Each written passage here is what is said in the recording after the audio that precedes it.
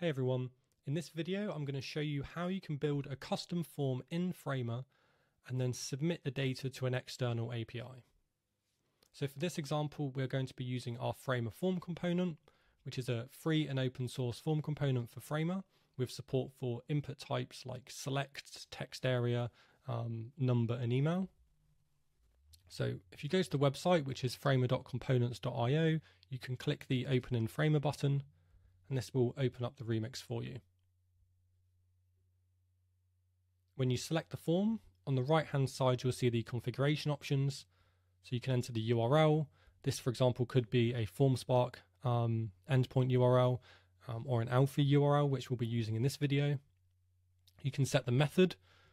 This is mainly for if you're connecting to a no-code backend, and you may want to, for example, do a GET request if you're creating like a search input, but for most scenarios you'll just want to leave it as post. Next we've got the content type and then the inputs. So here you can add new inputs to the form, and you can also customize existing inputs. So you can enter the name, the label, the placeholder text, the type of input. So we've got text, number, email, text area, select and checkbox. You can also set whether it's required or not. And if you're using multiple columns, like we are in this example, we've got a 2-column layout. You can set how many columns the input field spans. So for this example, the name and last name are 1 column, but the email, service, message, and subscribe all span 2 columns. Next, we've got the button. So here you can change the text and whether to show it or not. And then you've got the on success events. So for this example, we'll leave it as open link and we'll just redirect to a thank you page, but you could change it to show overlay. Just don't forget to scroll to the top and add an overlay to the form. And then finally, we've got the styles. So here you can style the form, the labels, and you can change the font, the fill, the text, padding, radius, border, shadow.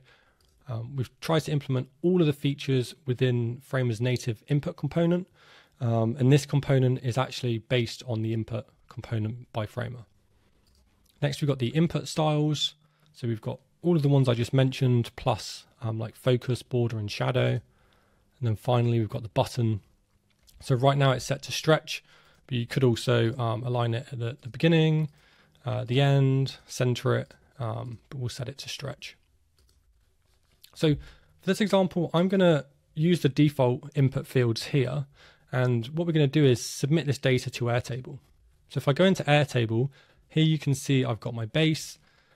It's called Framer Demo, and we've got a table called Submissions. We've got an email column, first name, last name, service, message, and subscribe. So this is a field for each field in our form. The names don't need to match. But yeah, I've got that set up. So the next thing we're going to want to do is build our API flow. Now you can't send data directly from this form to Airtable because you will expose your API key, which is something you should never do. So we're going to use Alfie for this example, which is our no-code API builder. So I'm going to build a flow called Framer Demo. We're going to set the method to post as it's a form, and we're going to click create. So now we've got a blank canvas. The first thing you're going to want to do is just run the flow, and this will automatically configure the input parameters.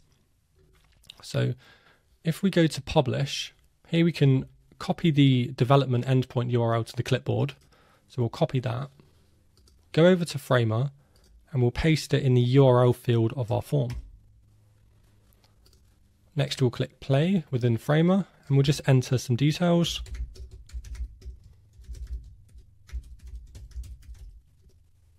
We'll select a service and a message. And it's always a good idea when you're first configuring the flow to send all of the fields. So then Alfie is aware of all of the fields, because things like checkboxes, for example, when they're not checked in a form, they aren't included in the request. So we'll click submit. We can see we were redirected to the success page. And if we go into Alfie now, we've got a pop-up informing us that it's detected new fields. So we can see all of the fields in our form. So we've got the first name, last name, email, service, message, and subscribe. We've got the type, so these are all in the body, and then the data type as well. So I'm just going to add all of these. And then if you click settings, here you can see all of the fields here. So by default, they don't have a default value and they aren't set to required. So if you do want to set the fields to required server side, then you can check that here. And you can also add new fields. But that's everything we need to do with respect to that. So the next thing we want to do is send that data to Airtable. So if we add a new node and we search for Airtable, we're looking for create record. Let's give this an ID. Let's call it save. This will come in handy later when we're referencing data returned from this call. Then we need to select a connection. So if you haven't, if you're new to Alfie and you haven't already configured a connection, you can do that over here on the left-hand side. You can click Add Integration. And if you're connecting to Airtable, we don't recommend using the API key. Airtable themselves actually recommend connecting via the new OAuth flow. So you can select OAuth and run through that. I'm not going to run through that now. Instead, I'm going to select a connection I've already configured called Airtable Demo. And then we'll select our base. So this is the Framer demo base, and our table is submissions. And now you can see all of the fields being populated. So the next step is just to map these to the input parameters. So if we go to email, we can open requests, body email, and we've got first name, last name, service, message, and subscribe. Excellent. So let's run the form again. So let's go back to the home page and fill the details out.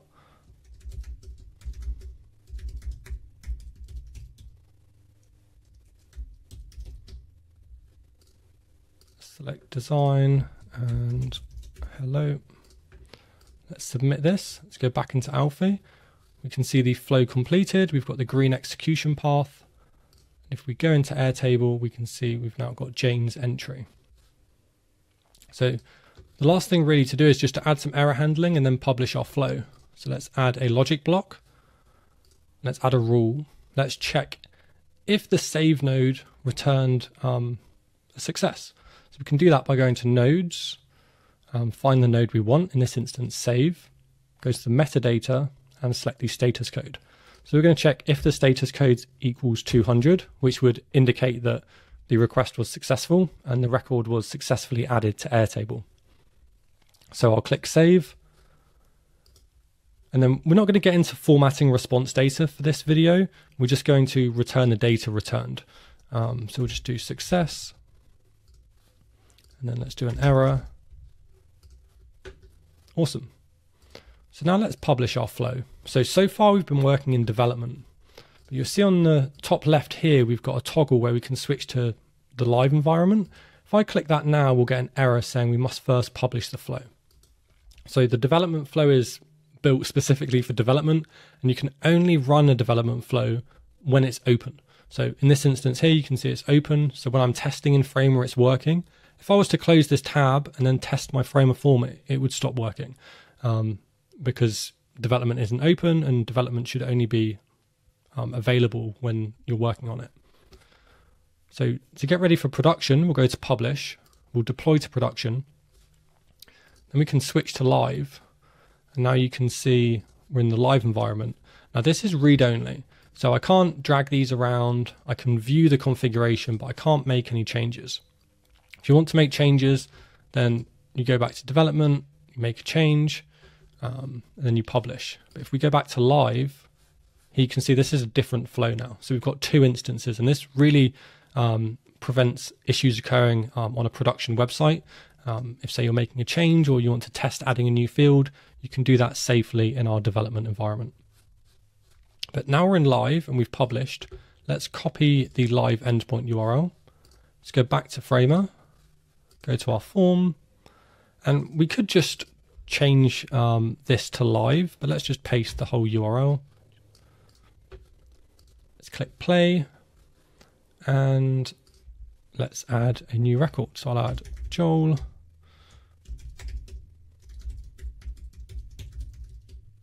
We'll select development and we'll do hello.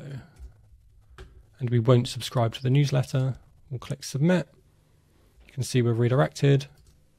The flow executed successfully in Alfie. And if we go into Airtable, we can see our new record was added and the subscribe checkbox was not checked. So that's a quick run through of how you can create custom forms in Framer, how you can build custom APIs in Alfie using Nocode. This is a really nice stack for those who are looking to build more complex applications or websites within Framer without having to learn how to code. So if you've got any questions, feel free to reach out. Have a great day.